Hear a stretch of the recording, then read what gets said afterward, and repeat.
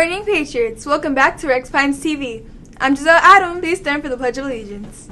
I pledge allegiance to the flag of the United States of America and to the republic for which it stands, one nation, under God, indivisible, with liberty and justice for all.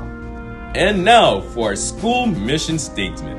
We the Patriots achieve greatness through high expectations, passion, and perseverance. Thank you. You may now be seated. Today is Wednesday, September 25th, 2024. Let's transition to Hadassah to learn about an important Hispanic figure.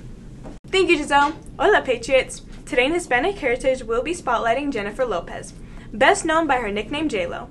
She is an American singer, songwriter, actress, dancer, and businesswoman. Lopez is best known as the most influential Latin entertainer of her time. She was also noted for her impact on popular culture, fashion, branding, and shifting beauty standards.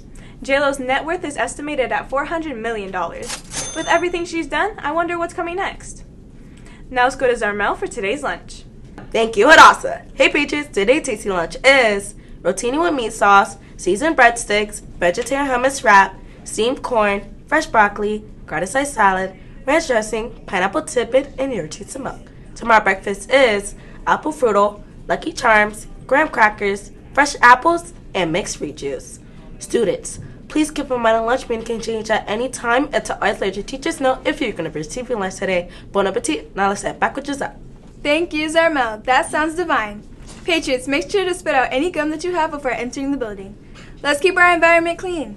Oh, and phones, make sure they're off and in your bags at all times. And wear only a school jacket or sweater. Beware, Patriots, because the end of the challenge is coming in fast. So just a reminder that K through 4th has to do 25 Imagine Math and Core 5 lessons for some waffles and dress down. And 5th through 8th will have to do 25 Imagine Math and I Ready reading for a Sunday party and dress down. Make sure to get the challenge done. Also, the top 3 users will also enjoy the fun. Get pumped because girls basketball tryouts will be next week, Tuesday, October 1st.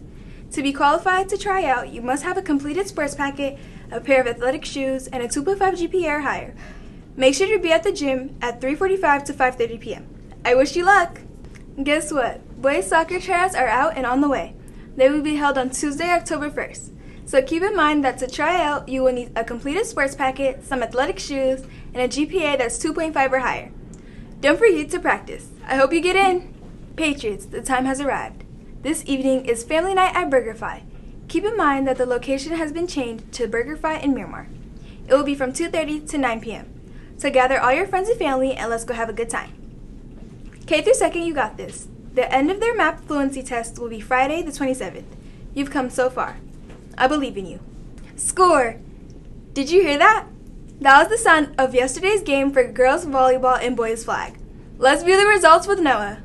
What's good, Patriots? Here's an exciting piece of volleyball. The gym was cold, but our girls were fired up. On Monday, our girls volleyball team had a game against Hillel Academy. We fought hard with all our power, but sadly we lost 0-2. We'll get them next time. Our next game is at Ventura School of Excellence.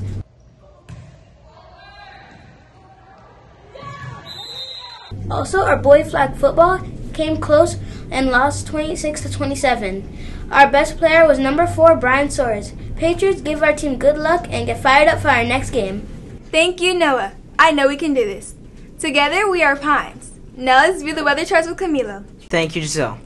Flammy days, Patriots. Today's weather is 86 degrees Fahrenheit with scattered thunderstorms. Make sure to pack an umbrella. In other weather news, a hellish fire destroys homes in California. This fire got the name hellish when a woman declared that the sky was red and then it suddenly turned black in 90 minutes. This fire was one of the largest fires in South California, which forced many of the residents nearby to evacuate. Sadly, multiple of the residents' homes burnt down, but thankfully everyone made it to a safer location. What would you call this fire instead? Now let's wish our Patriots happy birthday with Catherine. Thank you, Camilo. Today's birthday boys and girls are Ishmael Sunavert, Joseph Garman, and Kaylani Cintron. Happy birthday, and let's go back to Giselle. Thank you, Catherine.